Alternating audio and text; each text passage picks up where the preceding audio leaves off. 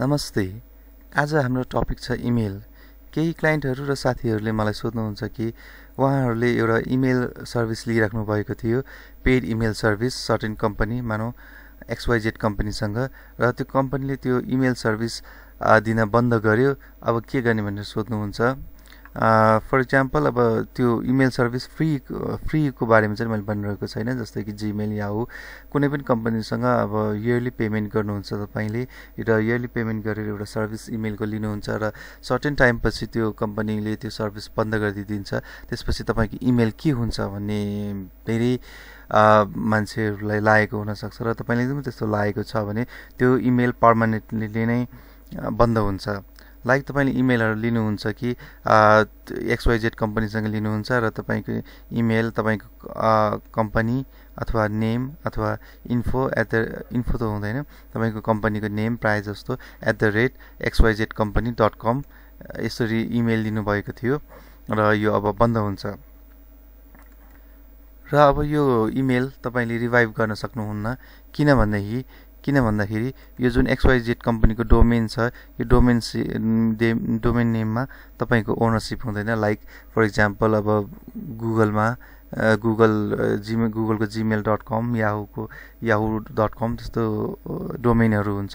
त्यो डोमेनको ओनरसिप चाहिँ तपाईँसँग हुँदैन। तपाईँले अब वार्षिक रूपमा इयरली नै अब पैसा तिरेर सर्भिस लिनु भए पनि त्यो डोमेन नेममा चाहिँ अथोरिटी तपाईँको हुँदैन। त्यो इमेल एड्रेसमा चाहिँ तपाईँको सेमी ओनरसिप हुन्छ। तपाईँले एक्सेस गर्न मिल्छ, चलाउन मिल्छ, तपाईँको अन्डरमा हुन्छ, तर फुल ओनरसिप चाहिँ हुँदैन। एज अ रिजल्ट तपाईँको पर्मानेन्ट ब्लक अनि लस अफ बिजनेस र लस अफ कम्युनिकेसन। अब तपाईँको च्यारिटी अर्गनाइजेसन हो भने चाहिँ नि अब कम्युनिकेसनहरू बन्द हुनसक्छ, अब डोनेसनको लागि पनि असर हुनसक्छ। र अब यो प्रब्लमको सल्युसन भनेको यस्तो प्रब्लम पछि आउन नदिनु नै हो। अरू यसको प्रब्लमको सल्युसन चाहिँ छैन। लाइक अब फर इक्जाम्पल, तपाईँले अब एउटा डोमेन नेम लिनुहुन्छ तपाईँको कम्पनीको नामबाट abc.com, र abc.com को अन्डरमा तपाईँले एउटा इमेल एड्रेस राख्नुहुन्छ info@abc.com अथवा sales@abc.com अथवा inquiry@abc.com यसरी राख्नुहुन्छ। र कुनै पनि कम्पनी रन हुँदैमा, बन्द हुँदैमा तपाईँको यो इमेल एड्रेसलाई केही फरक पर्दैन, किनभने यो फुल ओनरसिप तपाईँसँग नै हुन्छ र तपाईँले जबसम्म चाहनुहुन्छ यो इमेल एड्रेस चलाउनको लागि तबसम्म यो इमेल एड्रेस चलि नै रहन्छ। यो अब अफिसियल इमेल एड्रेस हुन्छ तपाईँको, जुन अब जीमेल अथवा याहू अथवा कुनै अर्को सर्भिस प्रोभाइडरले सर्भिस बन्द गर्दैमा तपाईँको यो बन्द हुँदैन। अब कुरा गरौँ यो डिफरेन्सको बारेमा। यो साइट इमेल एड्रेस र जीमेल अथवा थर्ड पार्टीको इमेलमा के फरक हुन्छ भनेर। यो जीमेल अब याहू पनि फ्री छ, तर अब यो कम्पनी बन्द भयो भने तपाईँको कन्ट्याक्टहरू सबै जान सक्छ। तपाईँले अब थुप्रै ठाउँमा पठाउनु भएको हुनसक्छ, भिजिटिङ कार्डहरूमा, अब बिजनेस कार्डहरू, अरू डिफ्रेन्ट मिडियामा पनि पठाउनु भएको हुनसक्छ, र त्यहाँबाट तपाईँको कन्ट्याक्टहरू चाहिँ छुट्न जान्छ। र अब यो साइट इमेल एड्रेस लिनुभयो भने चाहिँ यो सेक्योर हुन्छ, लङ टर्मको लागि हुन्छ। यो साइट इमेल एड्रेस कस्तो हुन्छ भनेर पनि म देखाउन गइरहेको छु। जस्तै कि तपाईँले ब्राउजरमा @nepal.net/webmail गर्नुहुन्छ अथवा तपाईँको कम्पनीको डोमेन नेम abc.com/webmail गर्नुहुन्छ।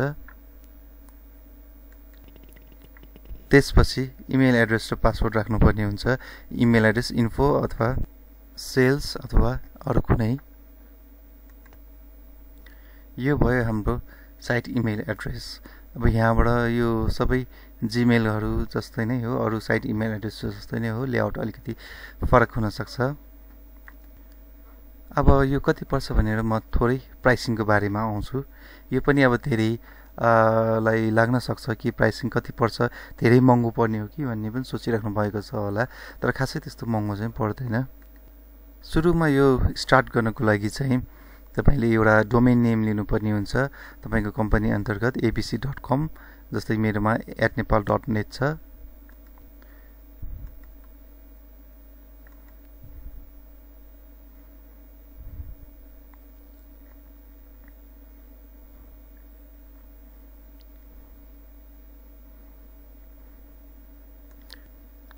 अब तपाईले एउटा डोमेन नेम लिनुपर्ने हुन्छ .com अथवा .com.np .com लिनुभयो भने चाहिँ नि इयरली 1200 तिर्नुपर्छ। कहिलेकाहीँ त्यो भन्दा 1200 भन्दा पनि अलिक कम हुन्छ, तर एभरेजमा 1200 हुन्छ। र .com.np लिनुभयो भने त्यो चाहिँ नि अब अहिलेसम्म चाहिँ त्यो फ्रीमै छ, त्यो इयरली कस्ट परेन, होस्टिङको मात्र तिर्नु भए पनि पुग्छ। र तपाईले अब वेबसाइट पनि सुरु गर्नुहुन्छ र साइट इमेल एड्रेस पनि सुरु गर्नुहुन्छ भने त्यो पनि ठिकै छ। एल्स अब तपाईले अब साइट अहिले वेबसाइट रन गर्दिन, इमेल एड्रेस मात्र रन गर्छु भन्नुहुन्छ भने त्यो पनि पाउनुहुन्छ। अब लेट्स एज्युम दैट हैन हामीले अब एउटा डोमेन नेम लियौं, फर एक्जाम्पल abc.com। त्यसपछि अब abc.com चाहिँ 1200 आएको छ। अब आफ्टर दैट हामी एउटा होस्टिङ लिन्छौं। होस्टिङ चाहिँ हामीले सुरुमा 50 MB को लिनु भए पनि हुन्छ। अब स्पेस बचाएर थोरै इनपुटमा म्याक्सिमम आउटपुट निकाल्नु हुने सोच्नु भएको छ भने चाहिँ 50 MB पनि हुन्छ, बट आई सजेस्ट 100 MB लिनु भएदेखि चाहिँ बेटर हुन्छ, अथवा 1 GB। तर 1 GB चाहिँ अलि साइट चलाउनुको लागि पनि पुग्छ, तर धेरै इमेल नआउने, अब हजुरको इमेल कति आउँछ त्यो अनुसार पनि फरक पर्छ। अब इमेल धेरै आउने हो भनेदेखि चाहिँ नि अब अलि ठुलो स्पेस लिनु भए पनि हुन्छ, एल्स सानो स्पेसले पनि चल्छ। अब इमेलमा पनि कति एट्याचमेन्टहरु लाइक इमेजेसहरु कति आउँछ। अब फर एक्जाम्पल अब तपाईको टेक्स्ट मात्र धेरै इमेल आउने हो भने चाहिँ धेरै चाहिँदैन, इमेजले चाहिँ अलि बढी खाइदिन्छ, किनभने आजभोलि नर्मल्ली एउटा कम साइजको फोटो नै 2 MB को हुन जान्छ। अब फर एक्जाम्पल अब तपाईले .com लिनुभयो र 50 MB को होस्टिङ लिनुभयो भने इयरली तपाईलाई 2700 रुपीस चार्ज लाग्छ। र यसमा तपाईले अब यो .com लिनु भएन भने चाहिँ यसैको 1500 चार्ज मात्र लाग्छ। र फर एक्जाम्पल अब 100 MB लिनुभयो भने चाहिँ नि 4200 रुपीस इयरली चार्ज पर्छ। र अघि मैले भनेको थिएँ कि यो मिनिमम इनपुटमा म्याक्सिमम आउटपुट कसरी निकाल्ने भनेर। अब फर एक्जाम्पल हामीले .com लियौं र यो लियौं।